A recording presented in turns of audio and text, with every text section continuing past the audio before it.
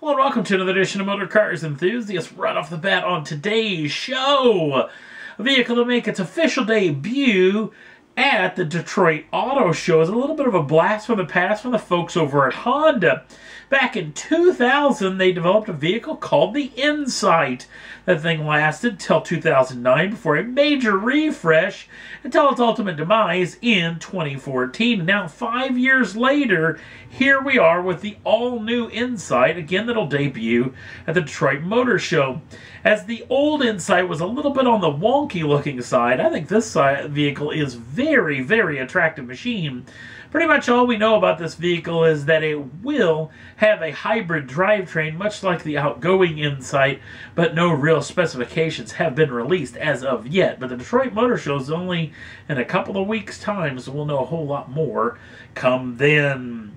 Another vehicle that's going to debut at the Detroit Motor Show is the refreshed Jeep Cherokee.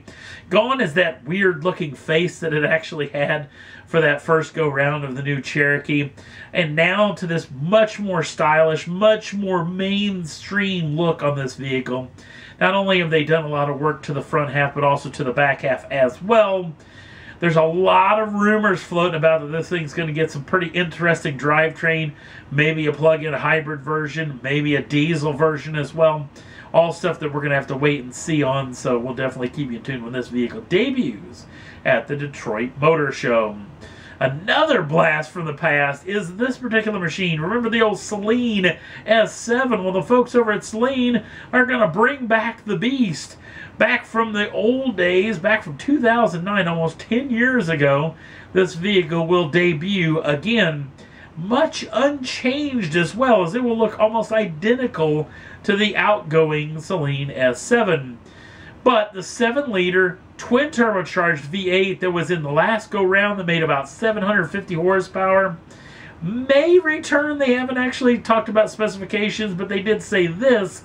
The vehicle will have a twin turbocharged V8, maybe 7 liters in displacement, but this new one's going to make anywhere between 1,000, and I've even seen some reports of upwards of around 1,400 horsepower.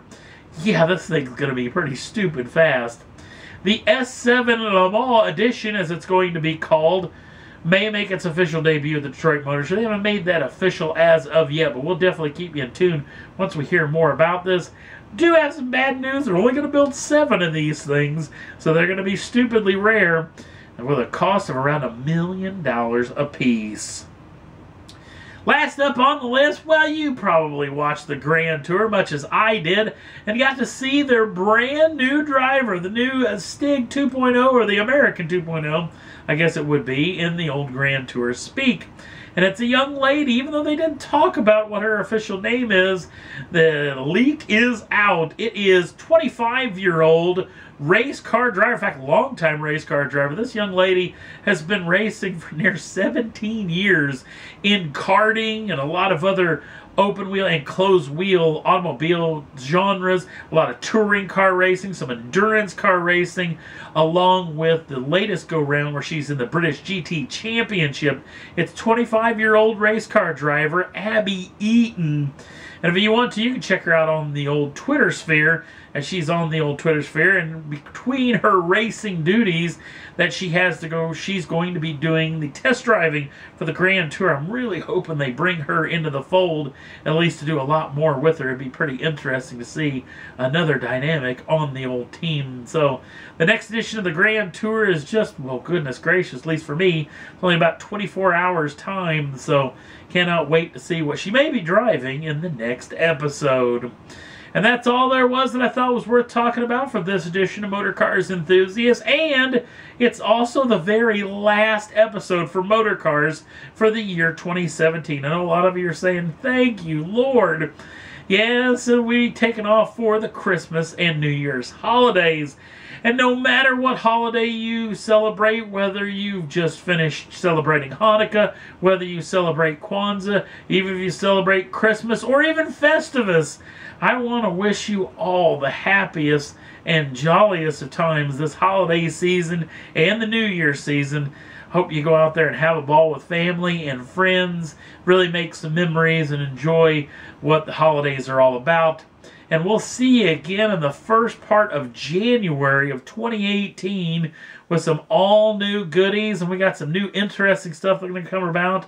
Going to be doing some special reporting from the Mecum auction in Kissimmee, Florida. Going to run down there and see some of the top-line supercars and muscle cars that are going to be heading across the block down in Florida coming up in the mid part of January. So check out on the Facebook page for a lot more of that action. And check out on the Facebook page also the whole Christmas holiday and New Year's, around New Year's too.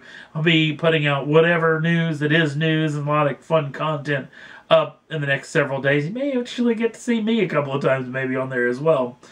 Thanks for watching the year 2017. We'll see you in 2018.